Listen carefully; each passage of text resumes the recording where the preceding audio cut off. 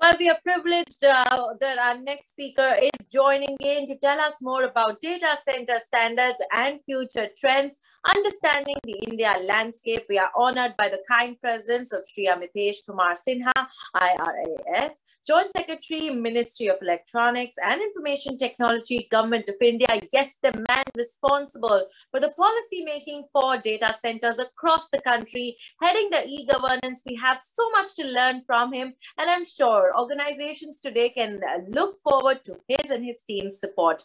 We thank you, sir, for joining us, and we look forward to hearing from you.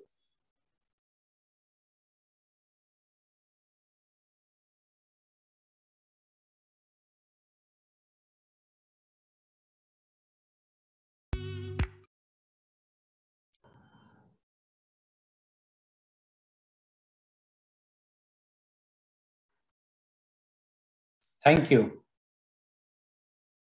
Today, I just want to thank the Economic Times Data Center Virtual Summit organizers who has invited all the stakeholders related to the data center setup in India. To begin with, I will just say that the METI initiated Digital India policy in 2015. And since then, a lot of e-governance services have come on board.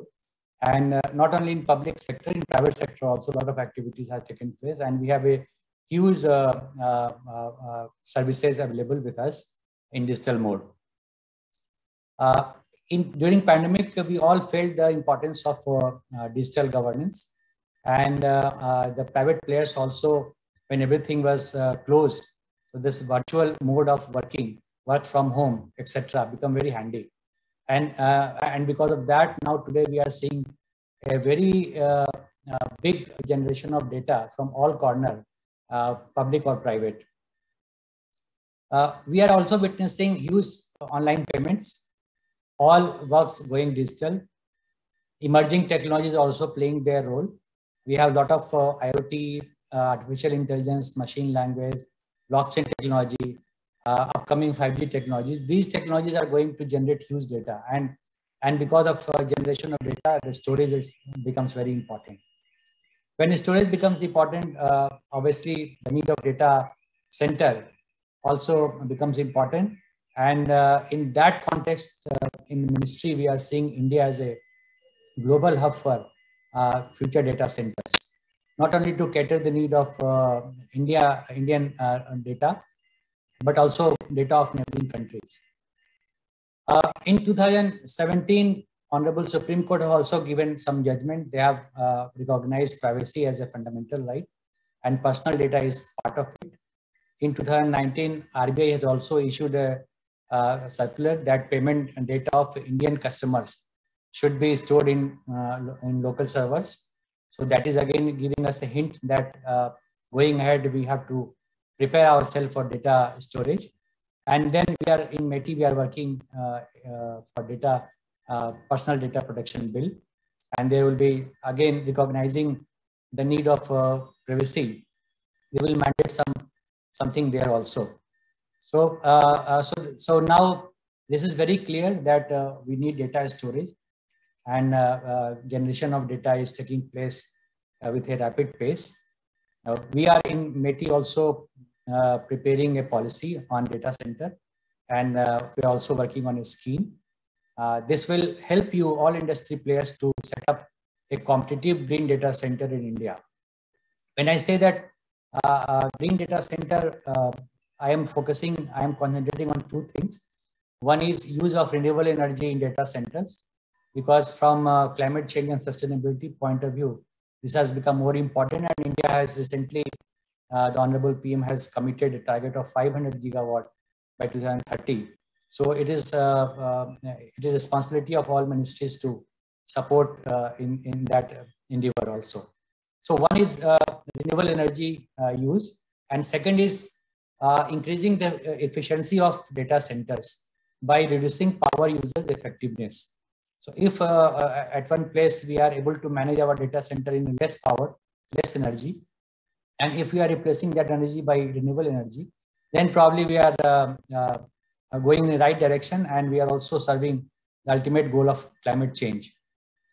Apart from that, focus in ministry is for making India Atmanirbhar in equipment making, which is required for data center also. So lot of softwares and hardware is required. So we are very keen to promote such kind of products, indigenous product in data center. You know that ministry has already worked out PLI schemes for manufacturing of hardwares. Not only METI, but Department of Telecommunication has also come up with a PLI scheme. And servers, routers, switches, and many other things are under manufacturing. A lot of manufacturers have shown their interest also. But in order to generate demand from data center side also, we want to work more, and we are making a scheme which will facilitate generation of demand also from data center side. As far as government is concerned, you all know about public procurement order, and whenever the capacity of servers or data center equipment or products will be available, we will be publishing list 1, list 2 for those categories.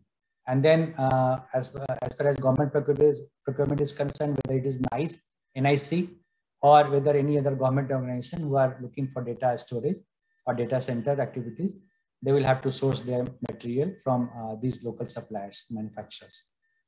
So going ahead, this is very important. And we want to make India a global hub by making data center very competitive.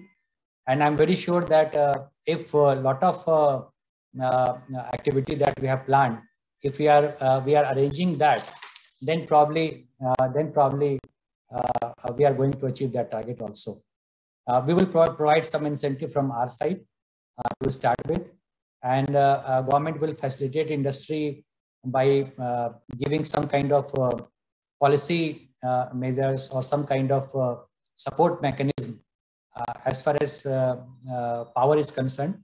So I understand that accessing renewable energy power or directly procuring renewable energy power and using in a data center is a very difficult thing. You need a lot of clearances from a state government also.